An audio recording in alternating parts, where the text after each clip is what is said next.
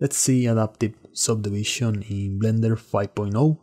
The good news is that we don't need to switch to experimental as in previous versions. All we need to do is to add a displacement node in the shader editor, connect into displacement. We can use any displacement map and connect into height in the displacement node. In color space, we should use non-color.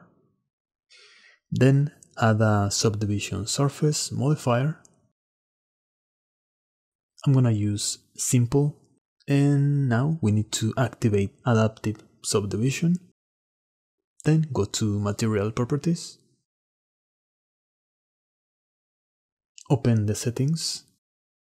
Here in displacement, change to displacement and bump.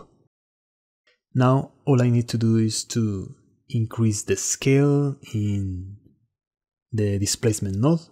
This is the strength. Now we can see the resolution in render properties. Under subdivision, I'm gonna lower the pixels for the viewport to 1.2. The lower the pixels, the better the quality, but of course it will take longer to render. This is for the viewport, and dicing rate render for the final render. In case you run out of memory, you can increase this value just a little bit, for example 1.2 or 1.3. Now I can change the base color or use color textures. We can also use any shape that we want. All we need to do is to add adaptive subdivision and unwrap the model. For this one I used cube projection. We can also use procedural textures. For example, I'm gonna add a noise texture, connect into height, then I can add a color ramp and move the sliders to play around with the textures and also increase the detail. In this landscape, I'm using only noise textures combined with a mixed color. I used several noise textures.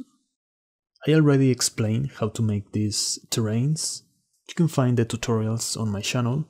I leave the link to that in the description. Anyway, this shader is free on my Gumroad. You can download it and play around with it. Now for the ground, I used a Gabor texture combined with a mixed color. But I need a mask to separate the mountains and the ground. To do that, I used the first color ramp, then inverted the colors with the color ramp. Now connect into factor in mix color. Now let me change the resolution to 1.2 for the viewport so we can see the difference.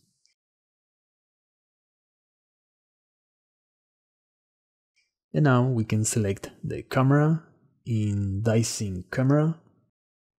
This will increase or decrease subdivisions based on the camera distance. And that's it. Thank you for watching. See you next time.